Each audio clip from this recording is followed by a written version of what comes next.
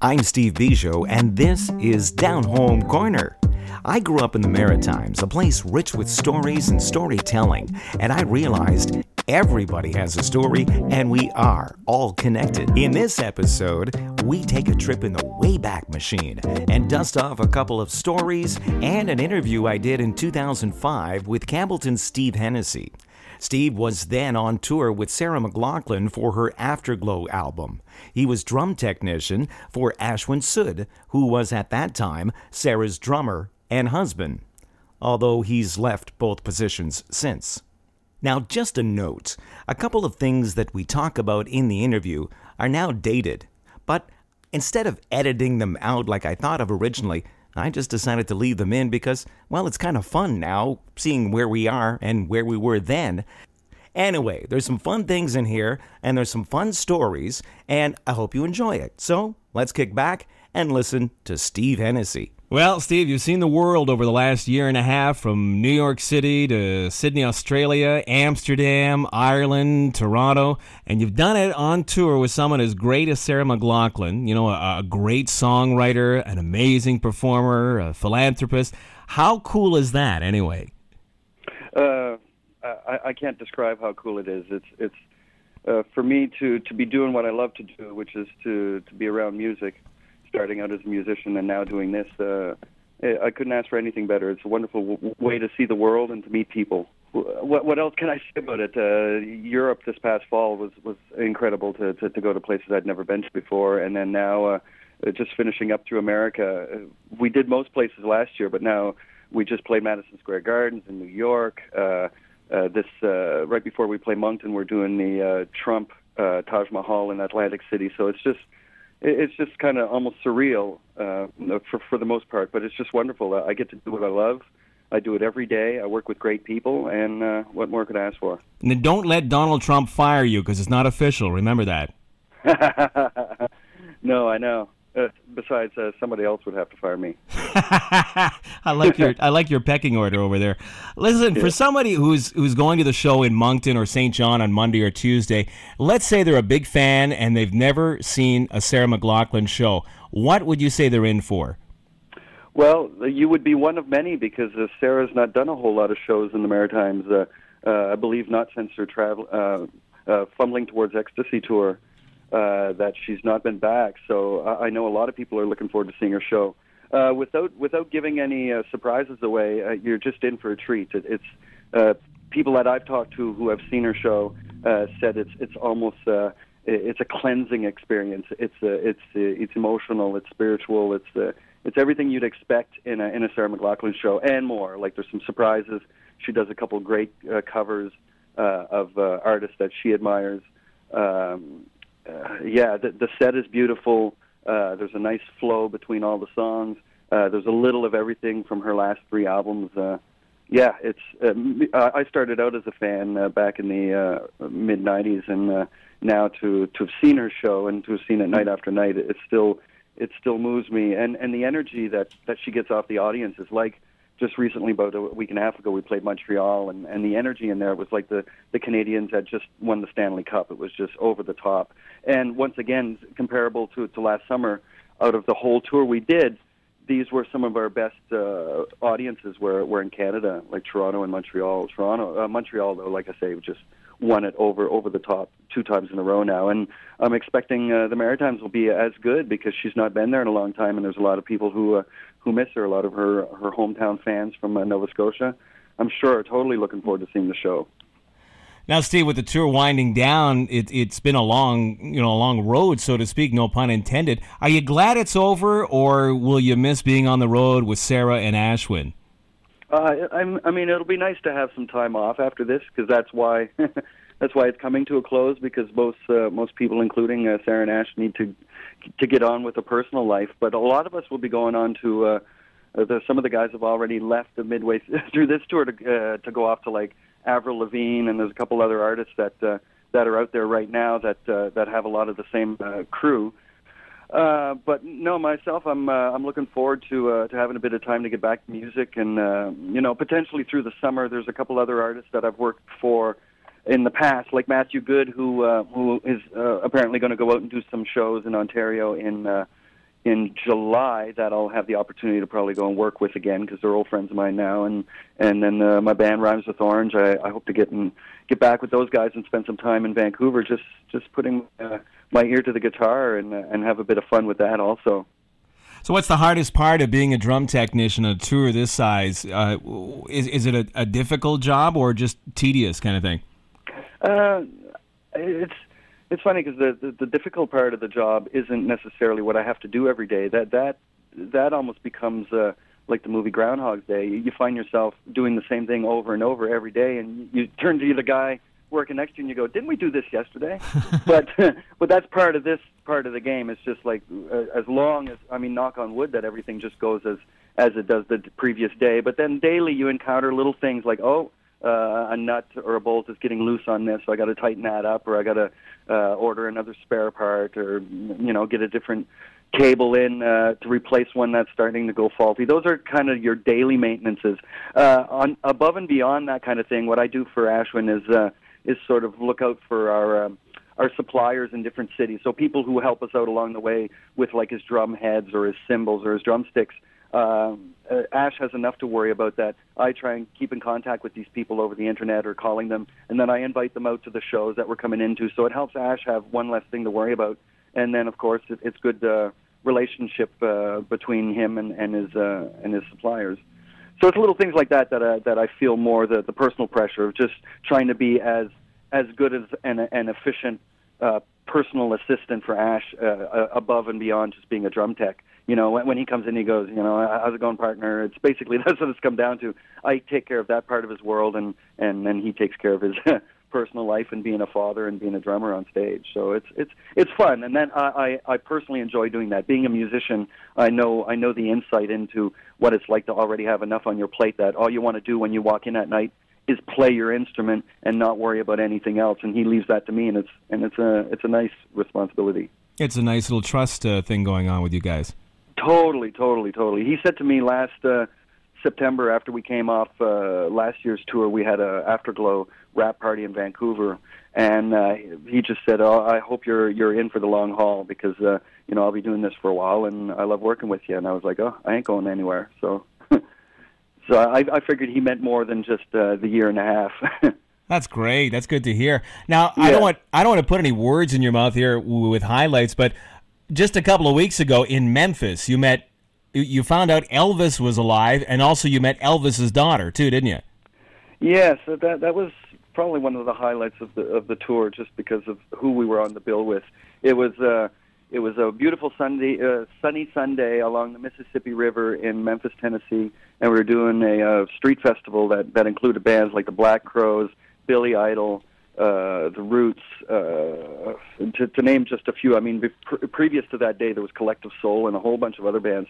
But our specific day had the lineup I just mentioned, and one of them, the band right before us, was Elvis Costello. Oh, that Elvis. And then during the day, one of the performers was Lisa Marie Presley. So I really felt like there was a connection there between seeing an Elvis and a Presley in Memphis on a beautiful spring Sunday.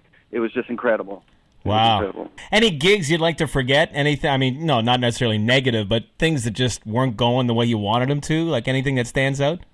I mean, when you think of those gigs, it's not so much the gig itself. It's often tainted unfairly because of technical reasons, either because of a really bad loadout or something. The Opera House in Sydney, Australia, beautiful venue, world-class venue. They've got shows going on every day there, but the loadout was a bit of a nightmare for us. The freight elevator broke down, so most of our things like the grand piano just don't fit into any elevator. So here you are at 11 o'clock on a Tuesday night. They have to call in the repairman, and in between that time, then we're going to all the small little pedestrian elevators that we can find, sort of flushing all our smaller equipment down through 8 different elevators. So it just takes an extra hour and a half to 2 hours before we can get everything out of there. So it's things like that where you go, well, great gig, but bad technical venue, just from our perspective.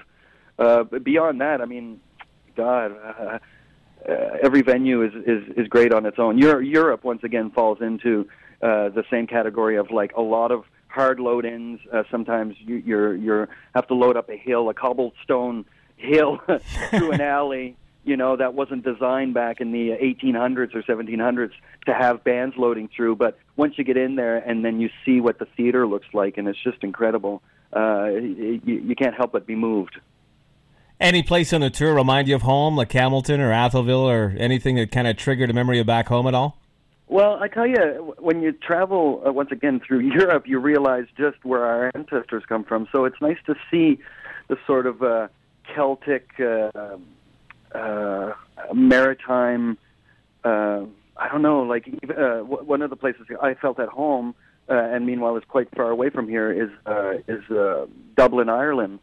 But Ireland just has this vibe of what we get in the Maritimes and like Newfoundland and Cape Breton and we do in Nova Scotia. So I couldn't help but feel at home there.